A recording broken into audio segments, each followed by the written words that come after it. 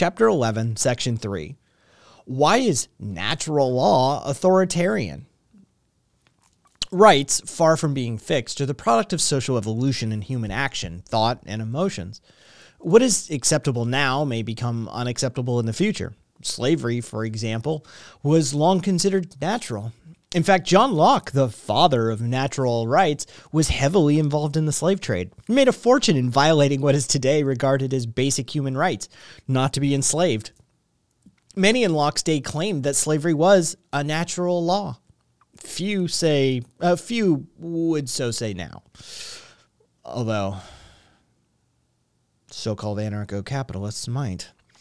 Thomas Jefferson indicates exactly why natural law is authoritarian when he wrote, "Some men look at constitutions with sanctimonious reverence and deem them like the Ark of the Covenant, too sacred to be touched. They ascribe to the men of the preceding age a wisdom more than human, and suppose what they did to be beyond amendment. Laws and institutions must go hand in hand with the progress of human mind.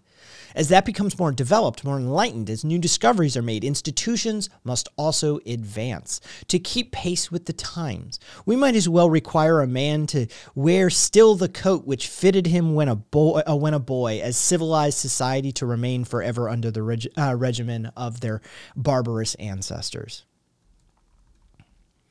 The natural law cult desires to stop the evolutionary process by which new rights are recognized.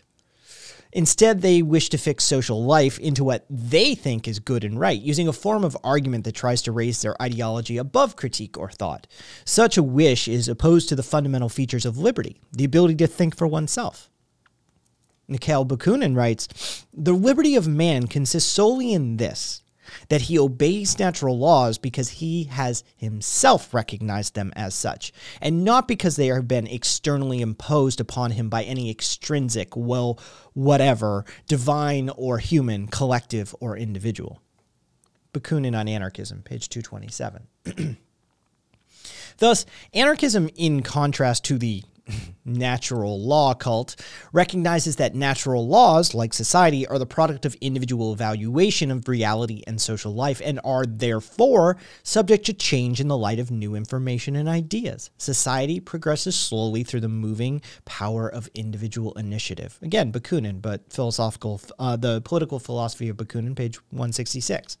And so, obviously, do social rights and customs. Ethical or moral laws, which is what the natural law cult is actually about, is not a product of human nature or abstract individuals. Rather, it is a social fact, a creation of society and human interaction. In also Bakunin's words, moral law is not an individual but a social fact, a creation of society, and any natural laws are inherent in the social body. And so we must add not floating abstractions existing in man's nature. The case for liberty in a free society is based on the argument that since every individual is unique, everyone can contribute something that no one else has noticed or thought about. It is the free interaction of individuals which allows them, along with society and its customs and rights, to evolve, change, develop. Natural law, like the state, tries to arrest this evolution. It replaces creative inquiry with dogma, making people subject to yet another god, destroying critical thought with a new rule book.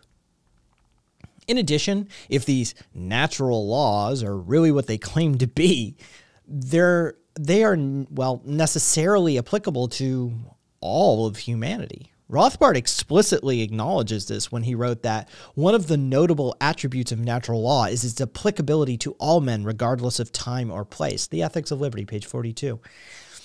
In other words, every other law code must, by definition, be against nature, and there exists one way of life, the natural one.